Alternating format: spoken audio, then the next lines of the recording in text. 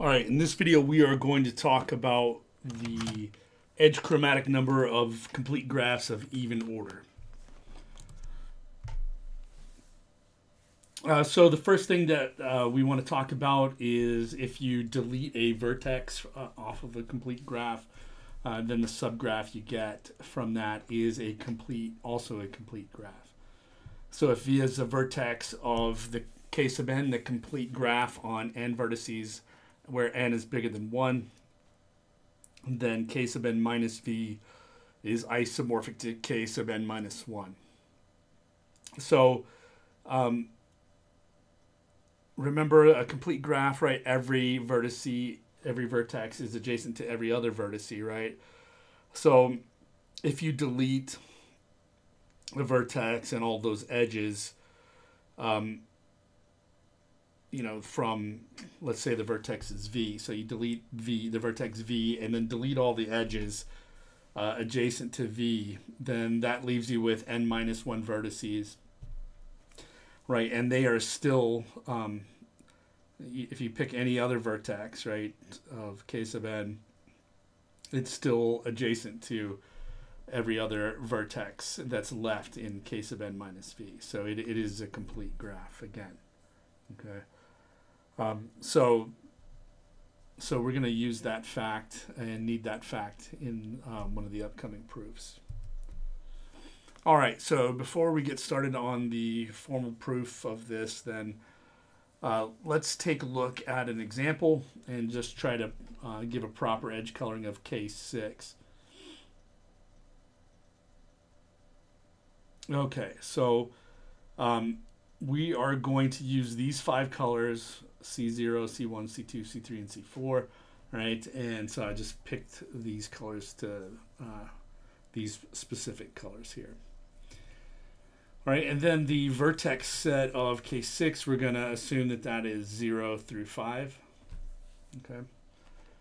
And so what we're going to do is delete this vertex 5 right here. So we know, right, from the previous result is that K6 minus that vertex 5 is isomorphic to K5, right, the complete graph on 5 vertices. And we have, in a previous video, right, already proven that the edge chromatic number of the complete graph on n vertices, if n is odd, is equal to n. Okay, so K5 has an edge coloring, a proper edge coloring using 5 colors, so we are going to use these 5 colors and color that. All right. So I sort of have a picture of what that might look like. Again, ignore the A's there. The A's just make it easier for me to draw the graph, which it takes a lot of work on these to sketch these graphs out. So nice.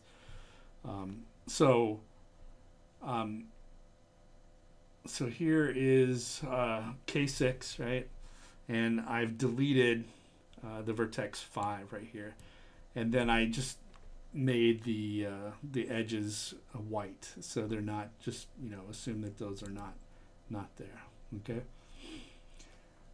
All right, and so we would color the edge coloring that we talked about in the previous video, the one for the complete graphs of odd order with an odd number of vertices. And that's that same coloring that we talked about, where we would add the vertices together, right? So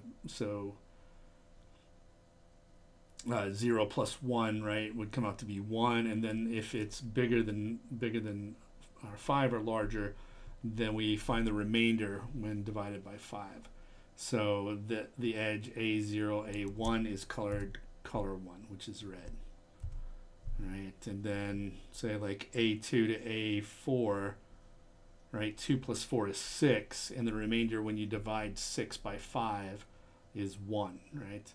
And so we would color that one red as well, right? So that's that same coloring that we talked about in the previous video, okay? So that's the first step,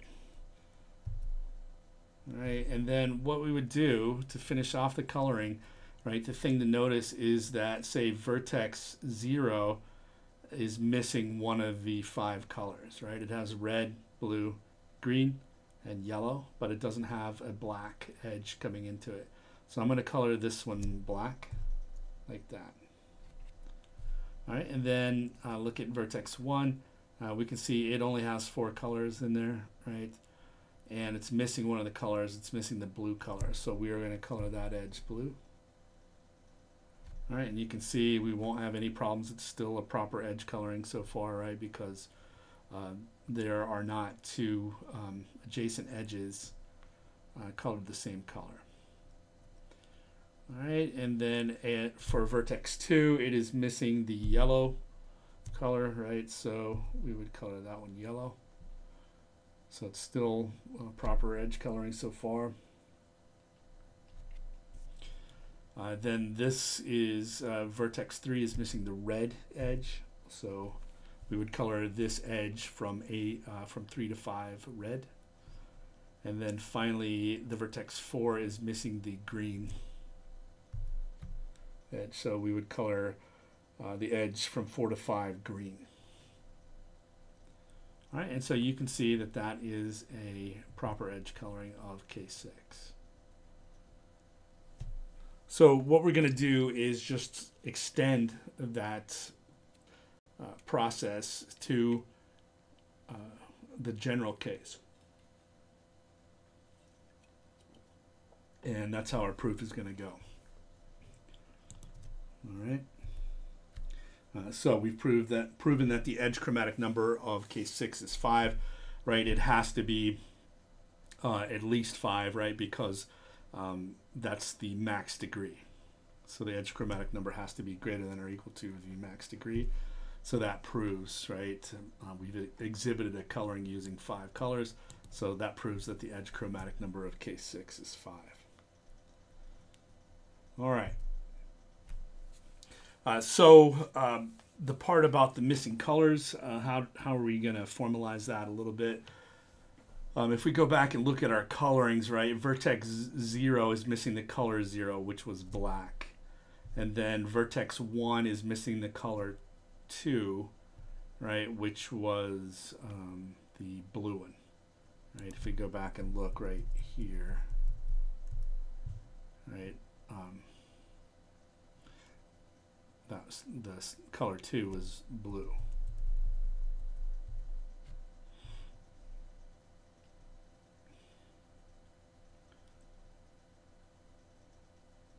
Let's see. I must have not have followed that. Let's see.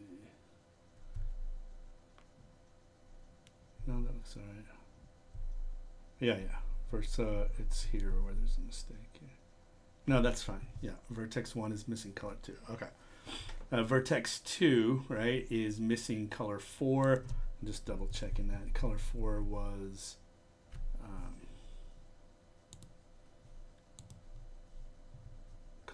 was yellow. And let me just, instead of having to jump back and forth, let me just pull this off over here.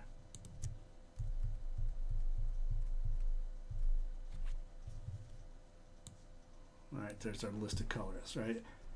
So vertex 2 is missing color 4, which is yellow. Vertex 3 is missing color 1, which was red. And vertex 4 is missing color 3, which was the green. Okay.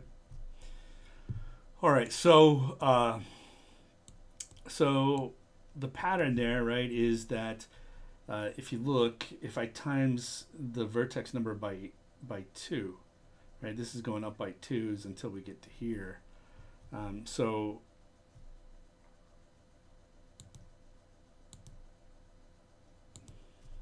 it goes up 0, 2, 4, and then here, if I go up by 2, I get 6 and 8, right? But those are bigger, right, than 5. So if we take the remainder, when we divide that by 5, the remainder when 6 is divided by 5 is 1. and the remainder when 8 is divided by 5 is 3, right? And so you can see that there's that pattern right there. There's the 1 and there's the 3. Okay, so the color that this the edge from vertex 5 to the other vertices, right, or what you would do is take the other vertex and multiply it by 2, and then take mod 5, and that will tell you what color, right, that you need to color the edge when you do that. Okay, so that's the pattern there. All right, so here it is listed out, right, in table form. I had forgotten I had written this out in the table. So again, take the vertex number, times it by 2, and then take the remainder when you divide by 5, the unique remainder, right, guaranteed by the division algorithm, and then pick that color and color it that color. All right, so that will tell us exactly, you know, what color to pick.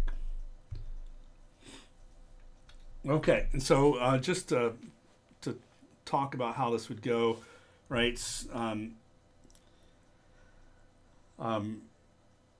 In a formal proof, without kind of looking at the graph, when we were actually doing the coloring, we could see, okay, yeah, it works, right? Because we could just observe these colors. But in the formal proof, right, then we need to make some kind of argument about as to why that would work, right?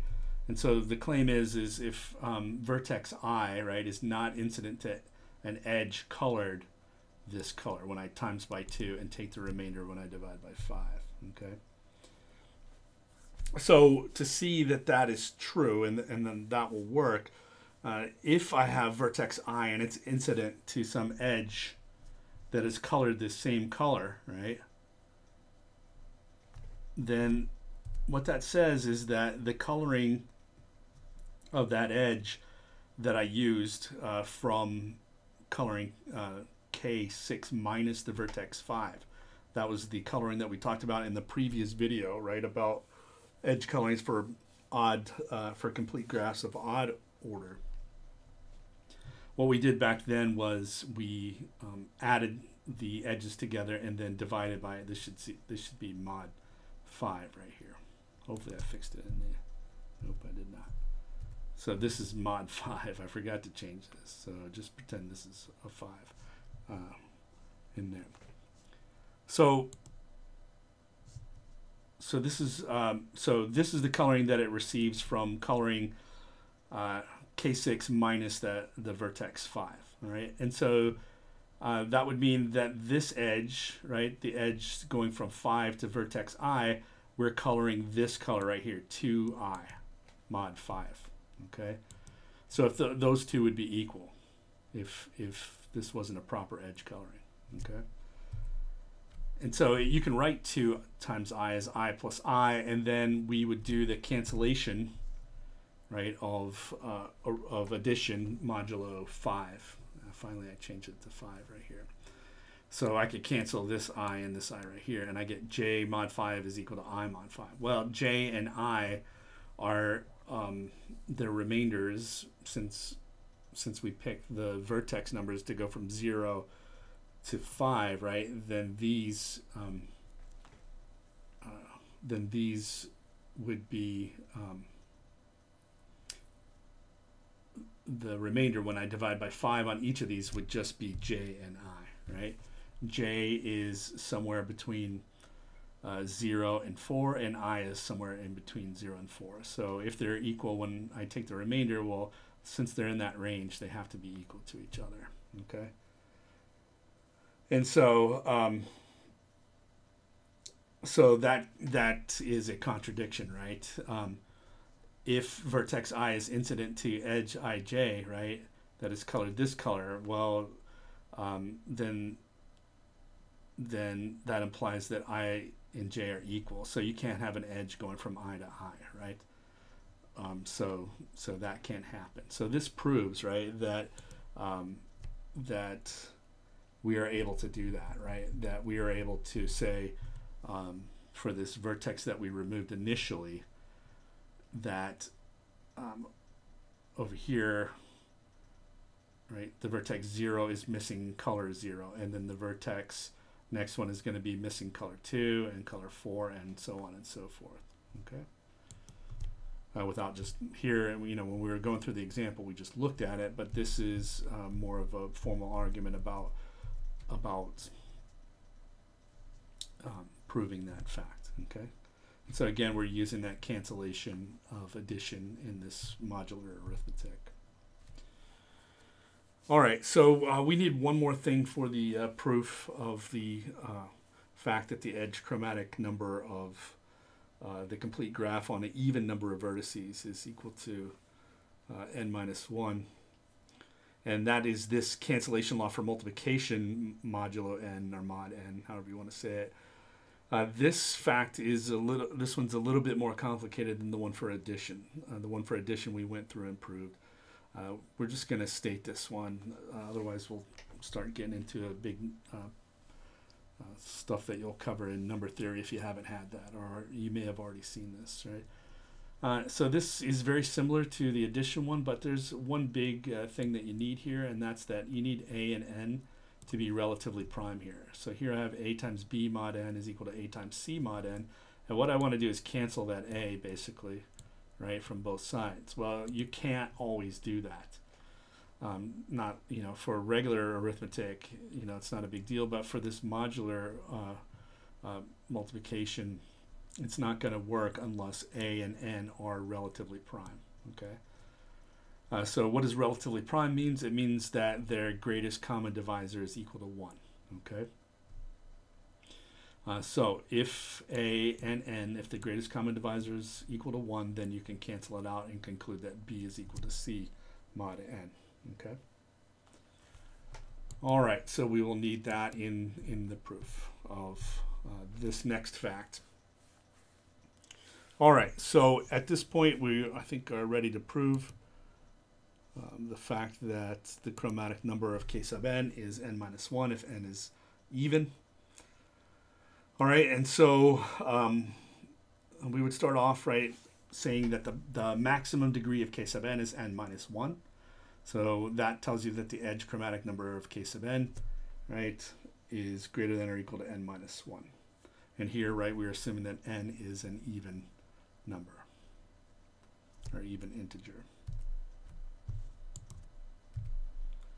All right, so what we need to do then is to show that k sub n can be colored using exactly n minus 1 colors. So we're going to do that same trick that we talked about. We're going to label the vertices of k sub n as 0 through n minus 1.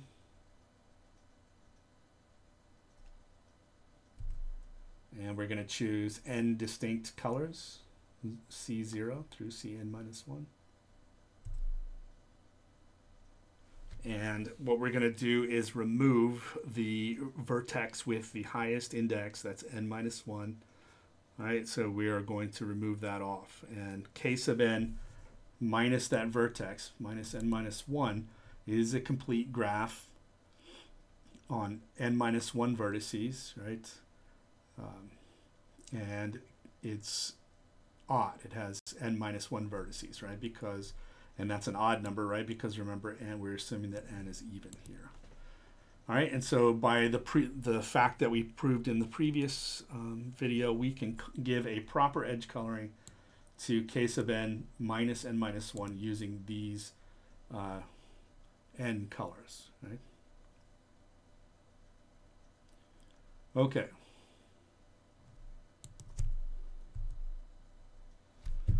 All right, so we would do that exactly the same way that we did in the previous video.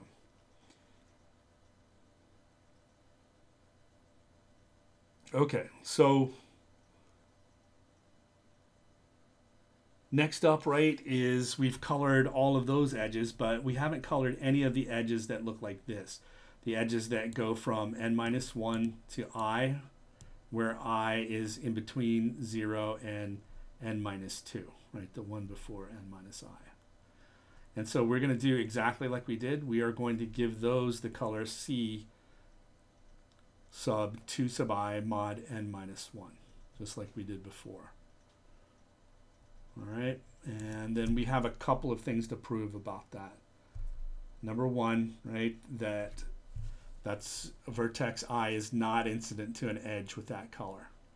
So that's not going to mess up our proper edge coloring, right? And that proof is exactly what we ran through before. If I have vertex I and it's incident to edge ij that is colored this color, right, then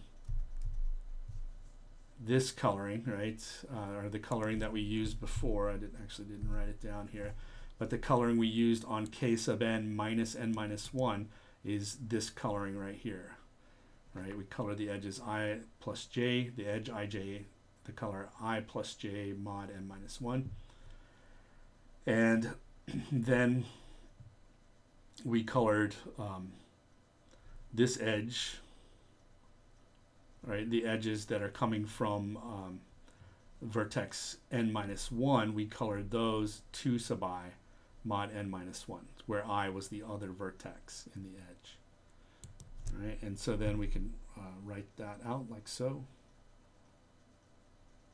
and then use the cancellation property for addition and mod arithmetic. And because I and j are numbers from 0 to n minus 2, then they have to be equal to each other. All right, and that is a contradiction because of the fact that this wouldn't give you a correct edge there. I and j can't be equal to each other, right? Because there's no edges like that. All right, and so that is almost there. The thing is that, so we know that when we color these edges, the edges that go from 0 to n minus 1, right, or 1 to I to n minus 1, we know that that doesn't mess up the existing edges that are colored. We still have a proper edge coloring. The thing is how about at the vertex n minus 1, right? Maybe when we use this coloring, maybe it's possible that that two of the vertices, or two of the edges that come into vertex n minus 1 are colored the same color, right? We kind of need to argue that they're different, right? So if I have two edges, right, that come into n minus 1, so here's an edge from I to n minus 1, right, and here's an edge from j to n minus 1, and suppose that they're colored the same color, okay? If that's so, right, then what we get is that 2i mod n minus 1 is equal to 2j mod n minus 1. Right, those two colors would have, those two numbers would have to be the same, right, and that would give us the same color. And so you can see right here, really what we want to do is get rid of this 2 right here and cancel that out. So we're going to use that cancellation theorem for multiplication. The only thing is that there was an extra condition in there, right, that the number that you wanted to cancel and the mod had to be relatively prime. Okay, so just remember, right, we are assuming that n is an even integer, so that means n minus 1 is odd. So it is true, right, that 2 and n minus 1 are relatively prime. Their greatest common divisor is going to be 1, right, because an odd number is not divisible by 2. So the greatest common divisor is going to be 1 in this case. And so what that means is that we can cancel the 2 out there. So we get I mod n minus 1 is equal to j mod n minus 1. So again, I and j are numbers from 0 to n minus 2, right? Which means that we can conclude that I would be equal to j. So the only way, you can't have two edges, right? If two edges are the same color, then they have to be the same edge in this case, and that's coming into n minus 1. Okay, so previously we could just inspect the coloring that we got from case 6, but here, you know, it's not entirely obvious that it's a proper edge coloring, right? When you're talking about the general proof. Okay. All right, and so I think that's it for this video. I'm gonna put a couple of facts that you need to know to do the homework in the next video.